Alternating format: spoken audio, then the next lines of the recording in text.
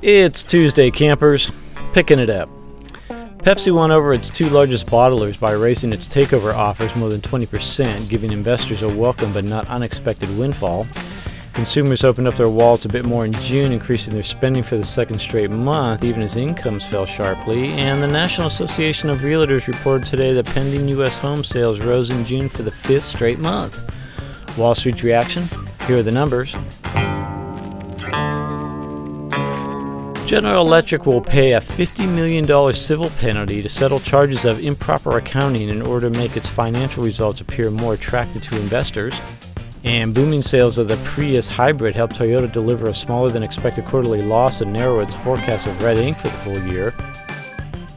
Today, the Department of Transportation said that in June, U.S. airlines turned in their worst on-time performance since December, arriving on time only 76% of the time. For the Business Press, I'm Dave Kaufman. Join us again tomorrow for another Biz Minute.